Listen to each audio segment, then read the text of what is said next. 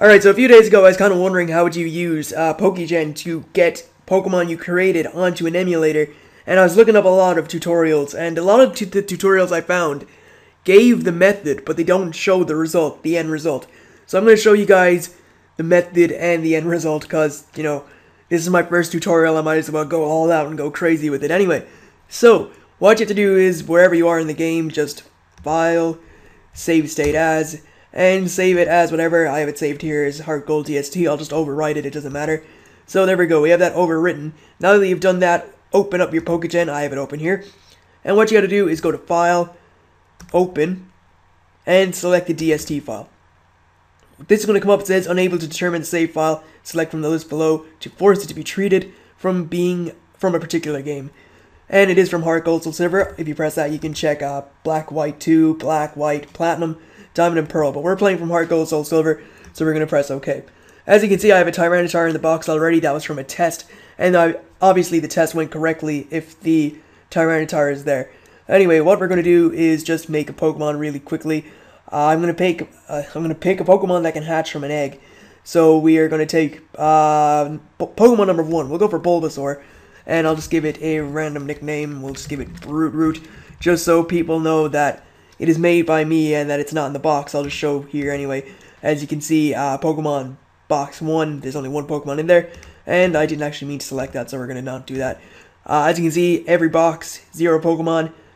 So yeah, the Bulbasaur isn't in the game, it's not in my party, as you can see from the top.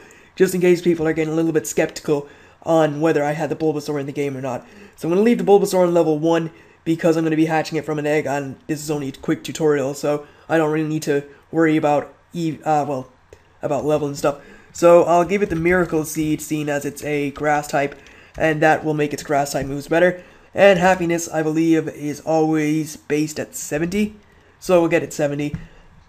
In this generation, which is Generation 4, Bulbasaur can only have Overgrow, so we're going to be correct on the ability and give it Overgrow.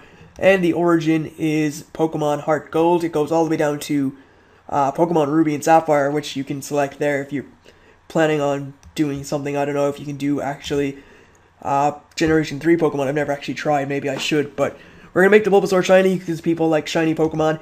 And the location is going to be Daycare Couple, seeing as it's going to be hatched from an egg. So we'll just set it like that. And it is going to be in a Pokeball because it's coming from the daycare. And all Pokemon from the daycare do be in Pokeballs. Set to level 1. And it's going to be Egg, Palpark, Event, Shaman, Honeytree, or whatever.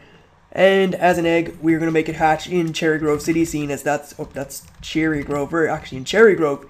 As you can see from the emulator, I'm in Cherry Grove City, so we're just going to set it to Cherry Grove City. And it doesn't have to be where you are. It can be anywhere. It just will say it hatched there, seeing as I'm in there right now. IVs and EVs, again, if you're doing competitive battling and you're using Pokemon or using PokeGen to create competitive Pokemon, then by all means, set your EVs and IVs to whatever you want them to. Because I'm just doing this as a tutorial, and it doesn't matter, we're just going to set it to randomize. Now, I'm going to give it a moveset just so it doesn't, well, I guess I've proven already that I am doing this kind of right now if the Bulbasaur isn't in the game, but I guess I might as well do it just in case people are still a little bit skeptical, because I know that can tend to happen. So we'll give it the moves, Razor Leaf, Leech Seed, what else would be good? Giga Drain. We'll give it all grass type moves, I guess. And finally, we'll go with Vine Whip. We'll make this thing it's actually kind of predominantly a physical attacker with Razor Leaf and Vine Whip, but whatever. So now that you've done that, just load from the save file, and it will come up with your ID and your secret ID, which in this case doesn't matter.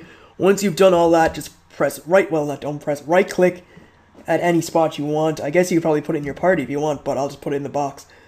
So, actually, will I put it in my party? Yeah, we'll put it in the party. Why the hell not? So, we'll go for set. There's Bulbasaur. So, we've done that. You can just save file. And now, go into your emulator. Load save from. Press that. And now, let's check out our party here. See if Bulbasaur is in there. And it is. So, you can't actually see it because I messed up with the screen. Now you can see it. So, there's Bulbasaur.